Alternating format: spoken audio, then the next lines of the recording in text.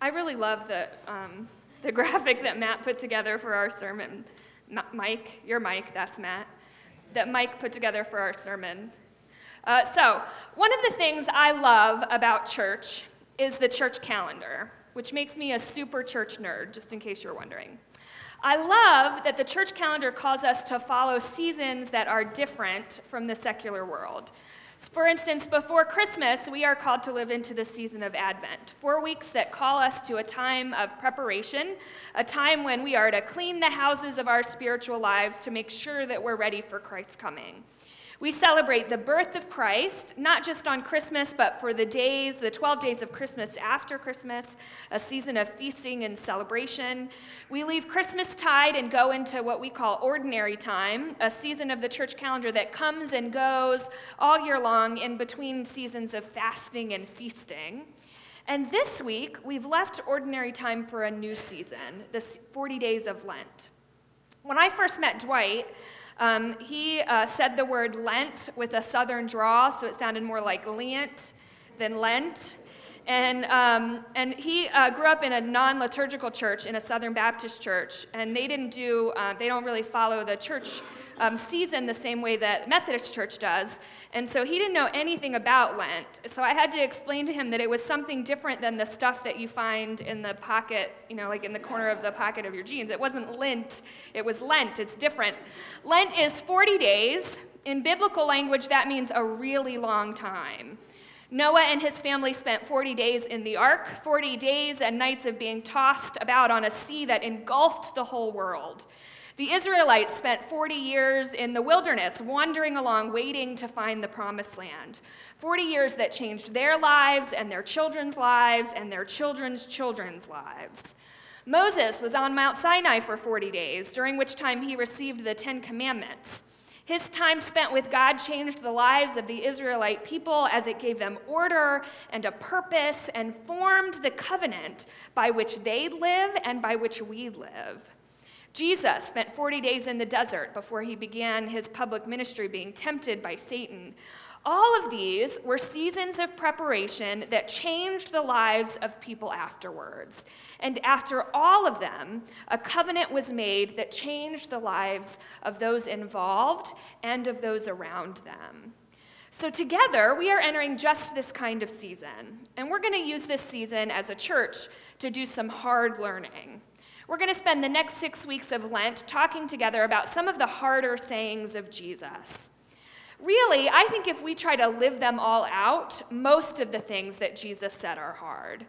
But there are some that I find in Scripture, especially on first hearing, that are particularly difficult. Some that seem not to make sense, and some which can even feel contradictory to other things that Jesus had said. And there are some, like a part of today's reading, that cause a visceral physical response when we read or hear them. And so we're going to spend the next 6 weeks talking about those kinds of things from Scripture. A few days ago, we began the season of Lent with an Ash Wednesday service. At that service, we read from the prophet Joel, who encouraged us to rend our hearts and not our clothing. With this passage from Luke that Rob read for us this morning, Jesus seems to be doing just that. His words tell us to hate our family. And hearing that the first time can really be heart-rending, and it doesn't seem to make sense to us when we first read it. It is passages like this one that I think when we read it makes it difficult to say afterward, this is the word of God for the people of God, thanks be to God. Because you don't want to say thanks be to God to Jesus telling you to hate your family. It just feels kind of weird. We are accustomed to hearing Jesus tell us to love people, even love our enemies. So when we read this, we have to ask ourselves, does Jesus really want us to love our enemies but hate those who are most dear to us? In order to understand the statements that Jesus makes, I think we have to look at the whole passage. When we do so, we'll see that really it's all about a call to discipleship. Each thing that Jesus mentions in this passage is about the high price of following him, what the disciples will have to give up if they take seriously this call to follow Jesus. Jesus wants those who choose to follow him to know that following this path comes at a cost. It will not be an easy one, or as my friend says, following Jesus ain't no cakewalk. Being a disciple of Jesus is demanding. It requires a lot, and Jesus wants the disciples to know just what they're getting into. Jesus goes on to say in the passage, you wouldn't begin other large undertakings like building a building or starting a war without first figuring out if you are willing to pay the price. He wants them to really think about what's involved in following him and then decide if they are willing to pay the cost that he's asking. I've often thought that I would like to live on a farm. There's something about that which seems very appealing to me. The wide open spaces, the working the land, the caring for the cute livestock that are around. I think maybe I read too many of the Laura Ingalls Wilder books when I was little, because I even fell in love with the idea of churning my own butter. I thought that that sounded really fun. She made it sound really fun. But then I remember things like, I don't even like mowing the lawn. In fact, I'm allergic to cut grass, so I like the idea of living on a farm, but I want the romanticized movie version of living on a farm. I want the version where you pick a few vegetables for your meal that day, where you have the really great view, and you can pet and ride the horses, and in the evening you sit on the rocking chair drinking a glass of lemonade on your front porch. That's the kind of farm living I want. But a real farm isn't anything like that. It's long hours and physically demanding work, and there's never a day off. I like the idea of a farm, but not the reality of a farm. Now, apparently, I'm not the only one who likes the idea of farm living better than the reality. In Ottawa County, Michigan, a rural farming community, many new homeowners were moving into the area. These folks were looking for a little bit more space and a little bit less crowding than the suburbs and cities that they were leaving. The problem was that these new homeowners did not like the sounds and smells of the working farms next door to them.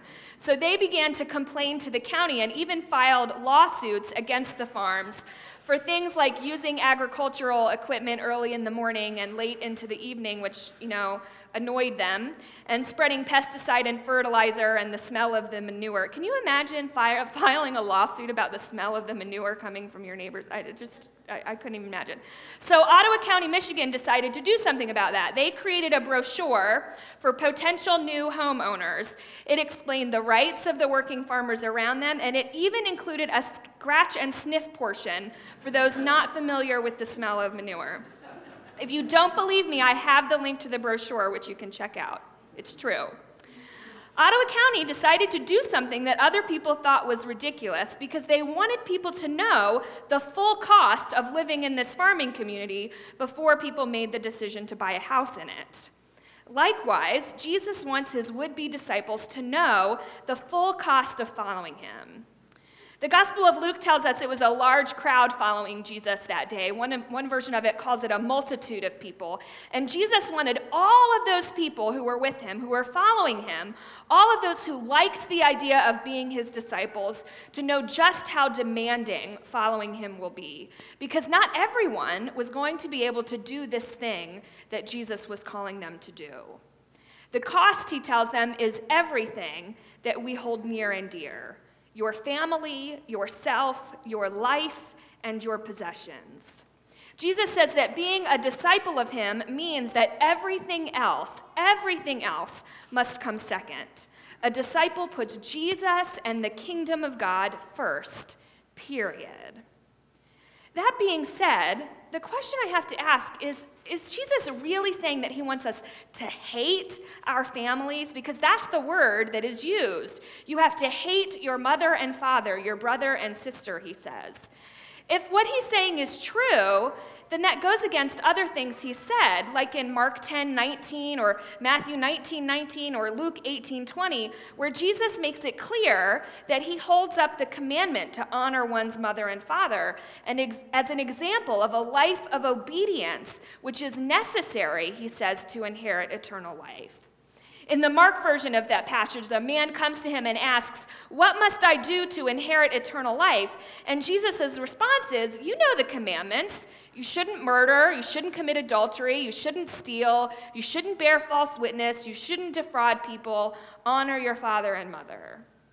So which is it? Are we to honor our father and mother or to hate them? Well, I think we have to know a few things about this passage from Luke, which help us to really see that Jesus isn't contradicting himself. The first thing we have to look at is the language that he uses. In our passage this morning, the English translation uses the word hate. My mother, who's here today, and I forgot you were going to be here when I talked about you in the sermon, so I apologize. My mother has always been against us using that word. She would correct us when we used it. So specifically in regards to other people, she would not allow us to say that we hated somebody. She was very quick to correct that. But also in regards to other things. So like if one of us would say, I hate that soup, her response was, really? Do you really hate that soup? She would tell us that we are allowed to dislike things, but we were not allowed to hate things. The hate that we know isn't what Jesus is saying either. He isn't saying you should love me and hate everyone else. Rather, the language he's using is a ranking language. He's saying you should love me more than you love anything else. This passage also appears in the Gospel of Matthew, and in Matthew's version, it gives us a really big clue that this is true in the language he's using, because it actually adds in the words, more than me. He says you should love me more. There's another passage where Luke uses this same kind of language of love and hate, and in both passages, the language is both relational and relative. In other words, the language that Jesus uses to love one person less than the other is to hate him or her. You can think of it as a lesser love. We all have them if we're speaking truth to ourselves, right? We have things that we love, and things that we only love. And as much as we don't like to admit it, there is a hierarchy to our love, to our passion, both for people and for things. Albert Einstein, I think, is a great example of this. He was consumed by his passion for astrophysics. A theologian and pastor named John T. Carroll describes having been at Princeton Seminary at the same time that Einstein was there. And he said, anyone at Princeton during the 30s, 40s, or 50s, when Einstein was, could never forget seeing him walk around the campus daily in a turtleneck sweater, gray baggy pants, and plain slippers with his long gray hair flowing in the direction of the wind. He said Einstein would respond to greetings with a humble nod or a word, but it was always very clear that he was focused on something else, that his mind was somewhere else. Einstein loved music, and he played the violin beautifully. It gave him moments of relaxation. But his love of music did not have the same kind of all-consuming passion that his love for astrophysics did. Carroll describes it this way. He said he lived his days in a world of mysterious handwritten mathematical symbols and figures, bent on finding the unifying principle of matter and energy, speed, and space. The world will never be the same because his devotion to that search made all else a lesser love. Now here's the other thing about the statement that Jesus makes. Jesus is using hyperbole. Think about what you learned in English class a long time ago. Hyperbole is an exaggeration or a claim not meant to be taken literally. We use them all the time without really thinking about it. Like when your lunch is taking a really long time to get there and you say, I'm so hungry I could eat a horse. You don't mean for your friends to take that literally, right? It's hyperbole. Hating family, hating your father and mother, your brother and sister is Jesus using hyperbole. And we use hyperbole when we want to get attention. When you say, I'm hungry enough to get a horse, you want the people with you to know that you are really, really hungry. Jesus wanted this statement to catch attention. It is meant to shock the system. I think really a lot of what Jesus says is meant to shock the system. It's meant to shock us out of old patterns and behaviors.